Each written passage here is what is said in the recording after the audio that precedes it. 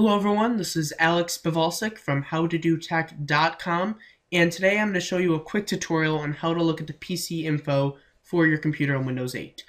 Chances are when you bought your computer you didn't save a copy of the hardware specs, or you might have installed new hardware specs that you want to take a look at. To get this information is really simple. You'll want to go in the desktop mode and then pull up the Charms bar. From here you'll want to open Settings and then PC Info.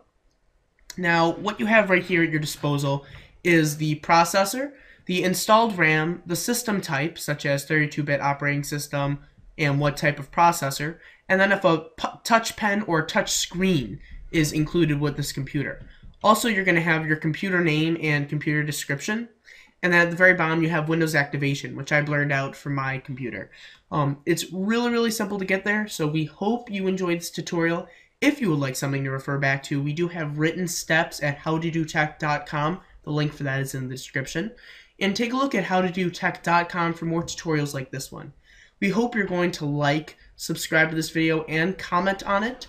And I'm Alex Bivalsik, and I will see you next time.